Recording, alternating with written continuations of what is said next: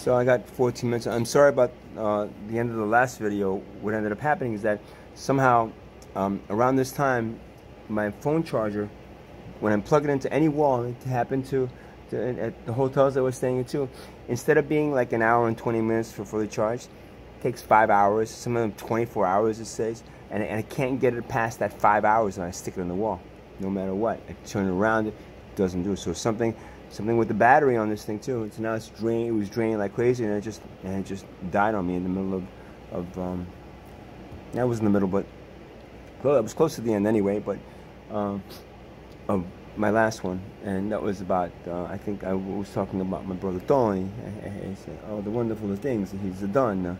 You know, and I still to this day I don't understand how he made it to Italy and living and working with my cousin who's a journalist and a novelist. So you know, he does all these things, and he has a television program on Rai. He gets people on there and they talk about stupid things about fashion and all that other fucking crappy shit. And my brother Tony gets to go and interview them. Oh, well, let me see.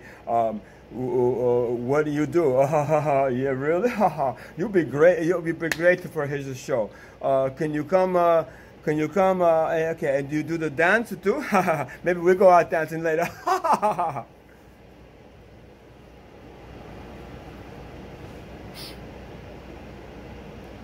So nobody in my family looks alike. I don't give a shit what you say. Oh, but you look like your sister, and you look like you were named after your uncle, your uncle Giovanni. That somehow mysteriously got shot by somebody at a young age, and we never saw him again. But then we named him after you, Giovanni. Yeah. You look just like him. When you were a little boy, we have a picture of him, a little boy, and you look almost the same. Oh, almost the same. Maybe it was him in the picture instead of me. 2 pictures of him instead of me, huh?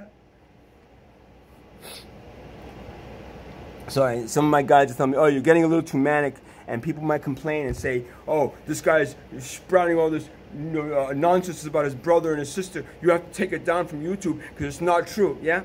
All right, if somebody wants to spend the money on finding out with this, because I don't got the money to spend, and Tony and my brother Tony and my sister Rosie, the only one to do is to put me into the mental institution or the drug place, you know.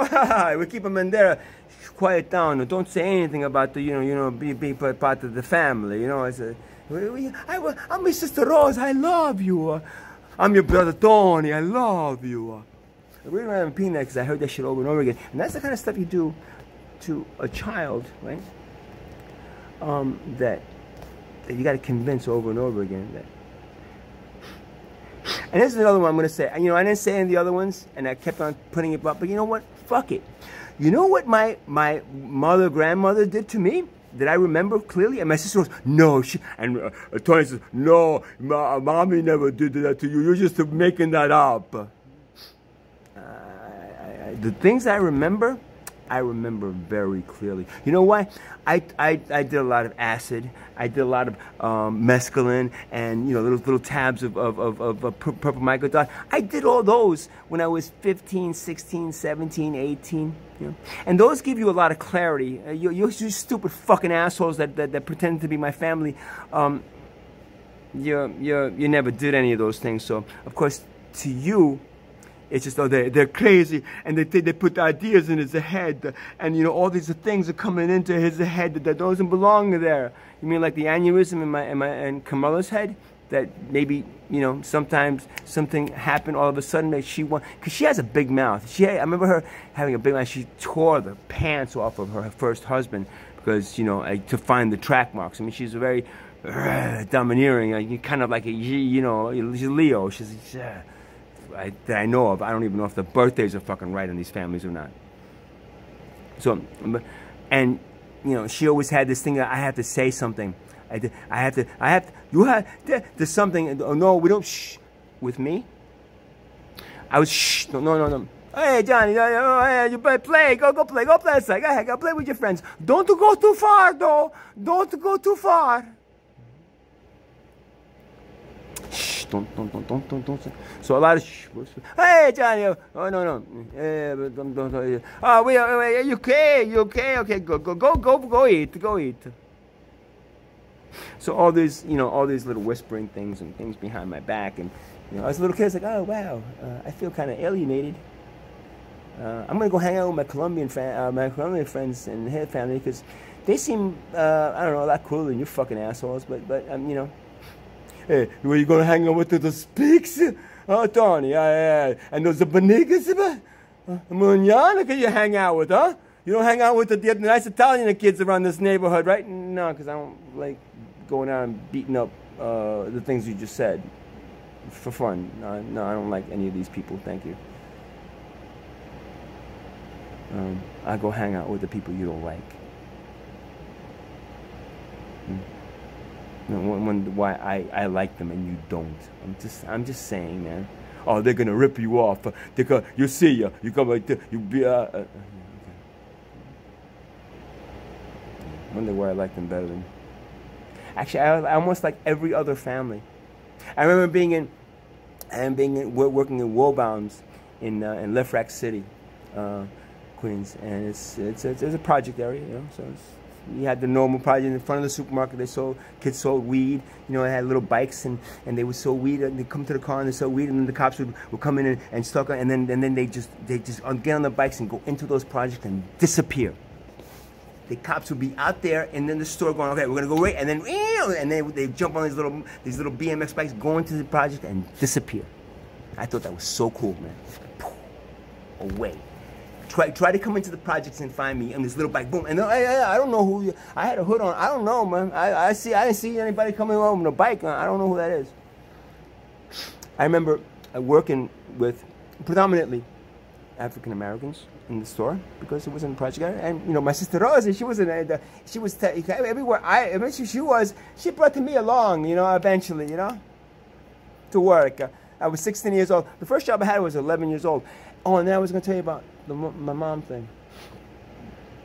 But I'll tell you in a second. The first job, I was like, Mom, I need a pair of sneakers, man. $50 pair of sneakers. No, we can't afford any of that. But we can afford going to Italy every year and bringing 2 big suitcases of shit to all these people to pay them off to make sure that they don't say nothing, Shh, don't say nothing.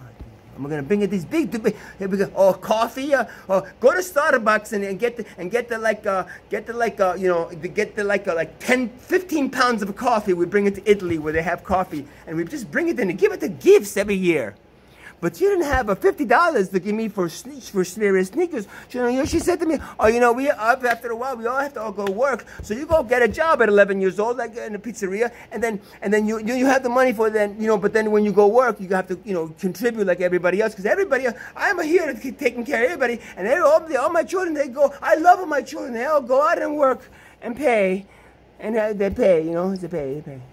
To pay to the house and all that fucking luggage and full of shit that we bring it and give out t-shirt, and I'm like, oh, all right, so I'm gonna make this money, and then you give a half of that, so I make $50 a week and give her $25. Hey, sure, Mom, contribute to the house. That, sure. 11 years old, pizzeria, then a supermarket, 12, 13, and eventually I got to Woolbounds at the age of 16, because that's the only age they allowed people to work that young. And, bunch of people, and I go to school. I go straight from school, straight to work. And then I go home and I study and then I go school and then go to work. And then I had some money. At least I had some fucking money to do something with, because these people there. I'm asleep, Johnny, you go into my pockets and get the change, okay? I want to notice if you steal the $2 I have in my pocket. I'll give it to you because I love you. And next time, you're going to wash my car for me? I'll give you $5 to wash my car. You wash it good, huh? You wash it good, huh? So I'm 16 and I'm working with mostly African Americans. I get really along well with the African American and Spanish people. It's like Italians too a little bit, but you had Fat Tony. Hey man, hey, he worked in the produce. Hey, Fat Tony, yeah. My brother Fat Tony, yeah. But so I'm Italian. I don't know. I'm still not sure. So I remember going and going into this guy, one guy I work with, hey man, you want to come over afterwards? Like, hey, just come in. And I'm like in this project area. Oh shit, this is cool, man. It's like, because I always lived in like houses. They would put me in like 2-family houses or single-family houses in Queens, like that. It's like, but I just holy shit. And I'm like, I'm in there, and like I'm hanging out with his sisters, and his mom was there, and they're watching TV, and we're hanging out, and he's like, hey, you want some food? Hey, I'm hanging out with these African American people that my mother would be like, hey, get the fuck out of here! What this is a man? What this is a woman? Get out of here with these people! So I'm like, hey, yeah, you know, I boom, by like music, whatever it was that was creative, I liked, and this family didn't give a shit about anything but fucking the Italian opera singer or whatever the fuck his name is, Botticelli, whatever the fuck his name is, you know? And the corny Italian songs that we would go to Italy and they play, America, hey, oh, you know, so that's, you know, so I would have, I mean, and I was like, yeah, man, this is a cool family, guys. Yeah, you're just chilling. That's good. And y'all kind of look alike, and saying not negatively, but y'all look like family. And y'all, you know, seem like y'all really cool and like that. It's like, I wish you guys were my family, but no. I'm not. I'm just saying that jokingly, but I just say that to every family.